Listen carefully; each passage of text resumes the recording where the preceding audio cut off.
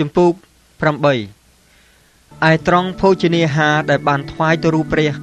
នោះយើងរាល់គ្នាដឹងថាត្បិតយើងទាំងអស់គ្នាមានចំណេះរីឯចំណេះនោះនាំឲ្យចិត្តប៉ោងឡើងតែសេចក្តីស្រឡាញ់ស្អាងចិត្តឡើងវិញបើអ្នកណាស្មានថាខ្លួនចេះអ្វីនោះមិនទាន់បានចេះតាមដែលគួរចេះនៅឡើយទេតែបើអ្នកណាស្រឡាញ់ព្រះទ្រង់ក៏ស្គាល់អ្នកនោះឯដំណើរបរិភោគភោជនាហារដែលបានថ្វាយទៅរូបព្រះនោះយើងដឹងថាក្នុងលោកីយ៍នេះរូបព្រះមិនជាអ្វីទេ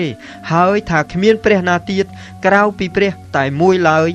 ត្បិតអ្វីបើមានអ្វីដែលហៅថាព្រះទោះនៅលើមេឃឬនៅផែនដីក្តីដូចជាមានព្រះជាច្រើននិងម្ចាស់ជាច្រើនមែនគង់តែខាងយើងមានព្រះតែមួយប៉ុណ្ណោះគឺជាព្រះវរបិតាដែលរបស់សពសារពើកើតមកពីទ្រង់ហើយយើងរាល់គ្នាក៏សម្រាប់ទ្រង់ក៏មានព្រះអម្ចាស់តែមួយគឺជាព្រះយេស៊ូវគ្រីស្ទដែលរបស់សពសារពើកើតមកដោយសារទ្រង់ហើយយើងក៏ដោយសារទ្រង់ដែរតែមនុស្សទាំងអស់គ្មានចំណេះនេះទេមានអ្នកខ្លះនៅតែកោតខ្លាចចំពោះរូបព្រះហើយគេបរិភោគភោជនាហារទាំងនោះទុកដូចជាដង្វាយថ្វាយទៅរូបព្រះលុះមកដល់សពថ្ងៃនេះម្ល៉េះហើយបញ្ញាចិត្តគេដែលខ្សោយនោះត្រូវស្មោកគ្រោកទៅវិញប៉ុន្តែ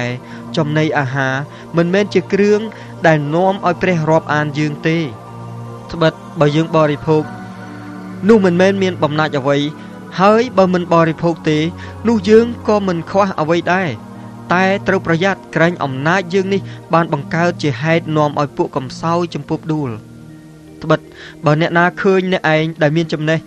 កំពុងតែអង្គុយបរិភោគក្នុងវិហារមានរូបព្រះនោះតើមិនបានកំឡាចិត្តអ្នកកំសោយឲ្យបរិភោគដង្វាយដែលបានថ្វាយដល់រូបព្រះដែរទេឬអីដូច្នេះបងប្អូនកំសោយដែលព្រះគ្រីស្ទបានសុគតជំនួសគេនឹងត្រូវវិនាសដោយសារចំណេះរបស់អ្នកវិញយ៉ាងនោះដែលធ្វើបាបនឹងពួកបងប្អូនហើយធ្វើឲ្យបញ្ញាចិត្តកំសោយរបស់គេត្រូវរបួស